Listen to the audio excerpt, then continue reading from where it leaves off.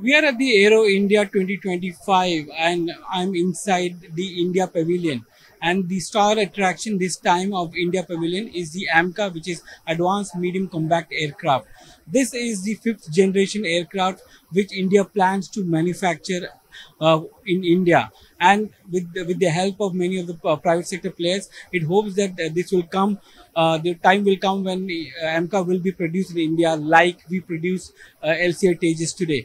There is a lot of discussion going on. There's a lot of chatter going on the AMCA part because a lot is required by the Indian Air Force. The Air Force is currently having nearly 30 squadron, while the actual strength should be around 42. And in the next couple of years, you're going to see some of the existing aircraft, which is the MiG-29, Jaguar, Mirage 2000, all of them coming to the end of their lives. And at that point in time, they need fifth generation aircraft so that they can maintain their air power.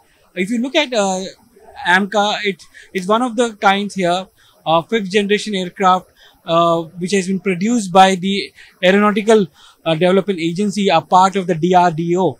And AMCA is also something which which the Indian Air Force is looking forward to.